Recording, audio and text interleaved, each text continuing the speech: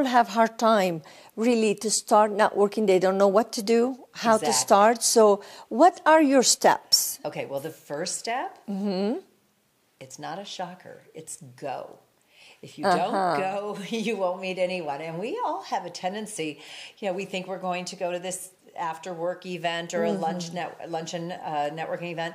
And then the day comes and you're overwhelmed, you're tired, you think of 1,000 excuses not to go.